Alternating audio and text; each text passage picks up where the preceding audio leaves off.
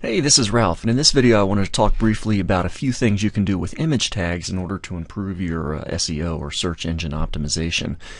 So what I did here is I just did a Bing search here, landscape design, Bend, Oregon, and I looked at the few top natural results. Okay, so several companies here just in the top 3. And the first one I'm looking at, and Land Escapes here, what I specifically want to look at is their image tags. And I'm using the Firebug add-on here in Firefox, so I've got Firebug turned on. And I'm going to go to the inspect mode, and that'll allow me to mouse over different parts of the web page so I can jump right to their HTML. And let me look at this image, and you can see it here at the bottom of my screen. I'll zoom in on this for you though. And this first example is going to be my bad example, unfortunately. So this particular business is not taking advantage of their own HTML, especially when it relates to images. So they have this image, and just look at that file name. It's just encoded with a bunch of letters and numbers, and there's nothing descriptive about it.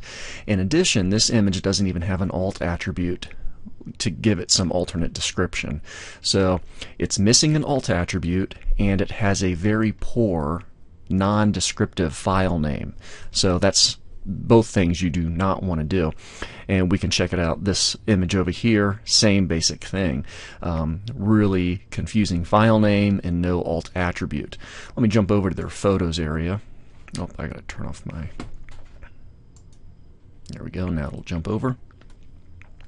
And I'm jump back over to inspect mode, and we can see with all of their pictures they have the same problem over and over, and they're nice photos, and they are clearly demonstrations of their work, their service, yet there's nothing describing them. Okay, so that's a bad example.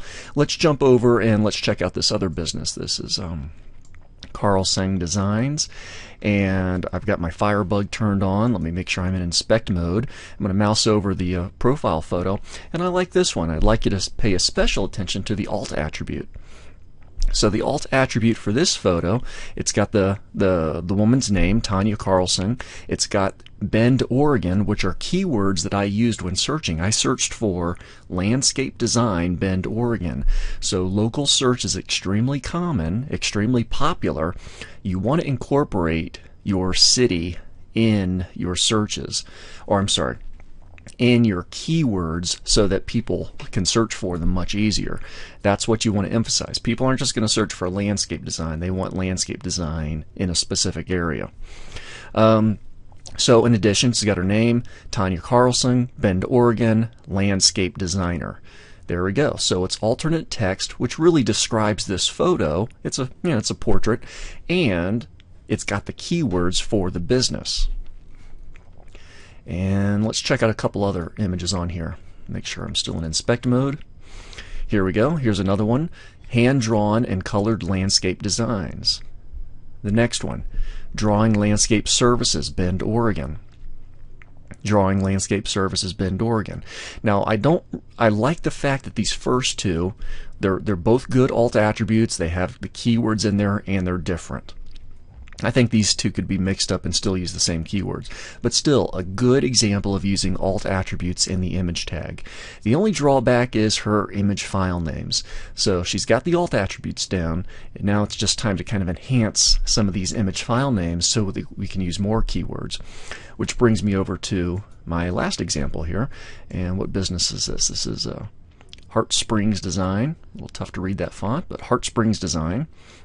And I'm already over on their photos page, but let me go into inspect mode in Firebug, and let's check out some of these images. And on this one, their alt attribute is a little bit weak. So this one doesn't have a good alt attribute, but I like how they did their file names. And you really have to kind of check it out. Let me just click on that so it kind of locks in. So their alt attribute is simply high desert and sustainability. So the picture that I just clicked on is a xeriscaped, a lot of rock landscaping and low water plants. But check out the file names though for the image. So this particular image, where is it at? Here we go. It's BursaDaBackyard.jpg. So, which is a neighborhood here in Bend, Oregon. So, but it's very specific and it's using some good keywords. Let me go to another one here. Here's one: high desert entry after 1 year .jpg. And another one: cozy hangout split. Alright, so maybe that one could have been a little bit better. But still, they're incorporating keywords right inside of the JPEG, right inside of the file name. So what you want to do is a combination of a couple of these businesses here. You want to use very descriptive alt attributes that incorporate keywords, and you want to use very descriptive image file names that incorporate keywords, and do those for all images.